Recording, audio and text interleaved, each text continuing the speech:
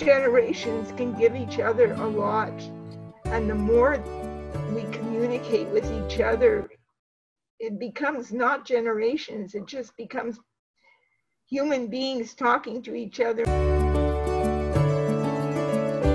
I realized that we both gained so much from it, and it wasn't a one-way exchange, it was really both of us.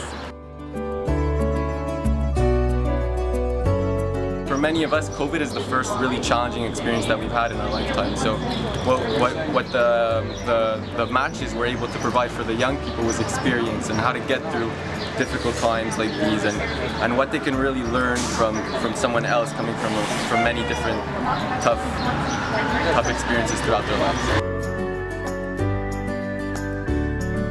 Great, we're having this opportunity to cross over generations. And they know a lot more than you do, so you always learn something after you call them, and you really get as much as you give in this case, which makes it worthwhile. In this bag I have a challah, a small grape juice, and a set of candles, because the person who I'm with, like, she's Jewish and she doesn't really have the opportunity to do Chabad, so I figured I'd bring it to her. The students are going to be delivering flowers to their seniors, and this is just to make the relationship more tangible and more meaningful, and to make it go beyond the phone call and take that extra step.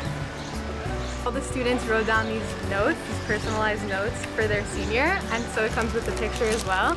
And the bouquets are personalized based on the senior's favorite color.